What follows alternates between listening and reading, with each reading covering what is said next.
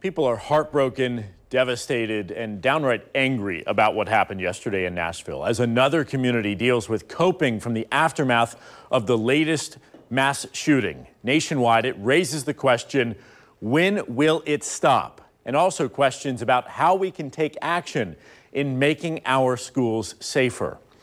Take a look at this. Surveillance video released by the Metro Nashville Police Department shows the shooter shooting out the doors at the Covenant School yesterday. You can see the glass is not apparently protected and it's easily broken. Really just takes a few seconds for that attacker to get in. Armoured One is a company that builds special glass to slow down an attacker and provide more time for students and teachers to get to safety. Also more time for police to respond. You may remember we told you last year that Duval County Public Schools partnered with this company in making sure that schools across our area are safer. So we want to circle back. We want to see what has been done and what could have been done here in this situation. So let's get straight to Tom Czyz, the Armoured One co-founder and CEO. Tom, I know I was talking to you last night. You're on the ground there in Nashville. First of all, such an incredibly difficult situation. What are you learning? What are you taking in from being there? Nick, this is a really hard scene again. This is my 61st active shooter that I've been on now in 10 years of running this company and investigating.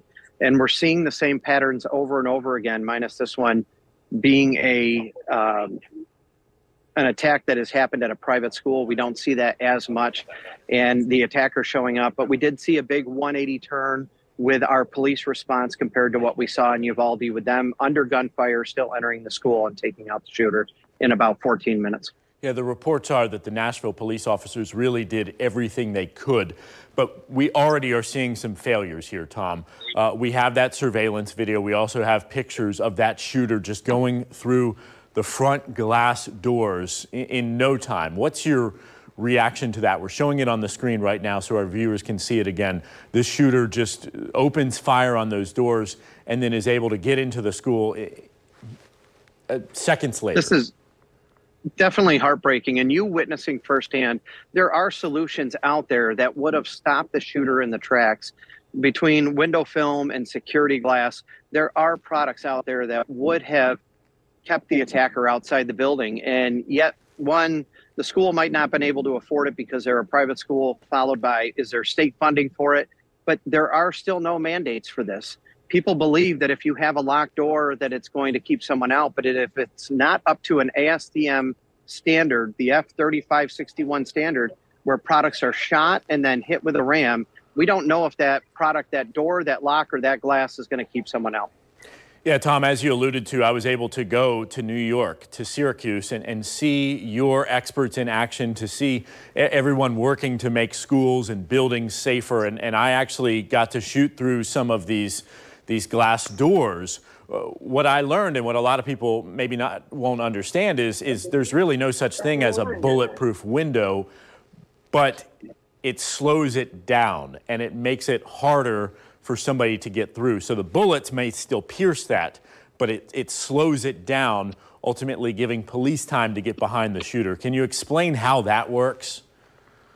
Yeah, so as you were stating, the bullet resistant or the bulletproof glass that people know of is very expensive, and we rarely even see it in federal buildings. So for the schools or even private schools to be able to afford that, we're really not seeing it in less than 1% of the schools across America.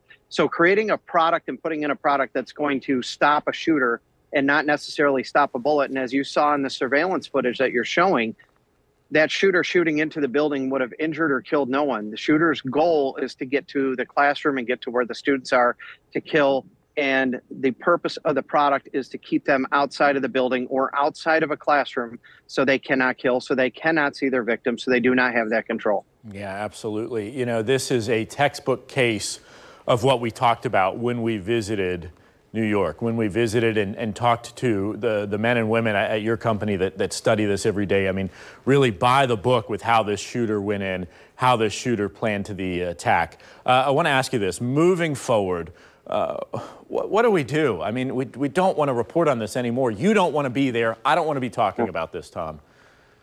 I am absolutely sick of this. We need the government to step up and start making some mandates, even right there in Florida to start as we saw in Parkland. He was shooting out classroom windows and pushing the gun into the room and killing our kids. Something has to stop. There has to be a mandate for minimal standards and funding to make that actually happen, and that will start to save lives. Not to mention training. We saw a lack of training here with the staff. There has to be a mandated minimal standard for physical security and training for our schools across America. And Tom, we're about out of time, but I've got to ask you, because there was that big news conference where Duval County Public Schools and the mayor's office talked about protecting our schools in Duval County. I'm going to follow up on this, but real quickly, where do we stand with your relationship there?